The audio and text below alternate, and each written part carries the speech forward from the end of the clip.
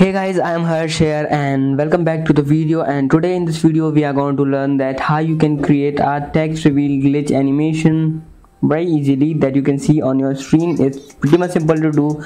So we are going to use an JavaScript library called Baffle.js, and it's open source. You can get the link in the description box and to the source code of the file I have teached you in the video. So let's get started with the video. Given you the link to the Baffle CDN, so you just have to come here and click on copy to clipboard. You just have to click on copy HTML, then we will come to the HTML file. So before the closing head tag you have to paste the link like this. I have pasted it, and then inside the body tag we will create two div tags, first with the name container and second with the name data.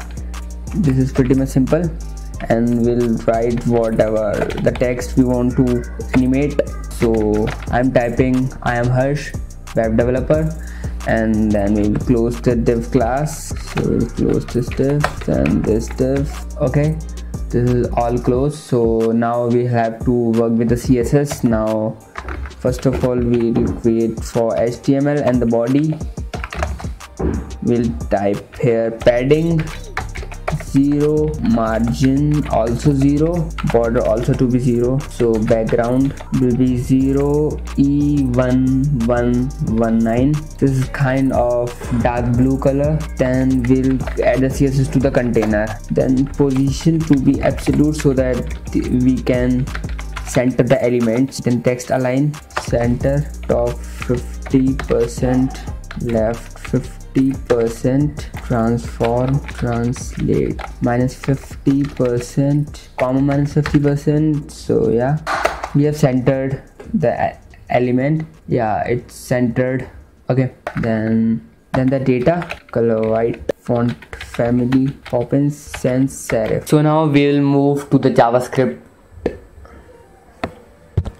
So now we'll move to the JavaScript section, and now here you have to create a variable by saying const text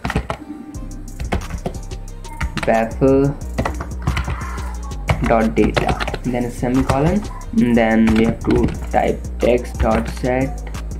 then you just have to go to baffle.js and you have to copy this merge part from options, then come here and then paste it here, and inside this you just have to enter something.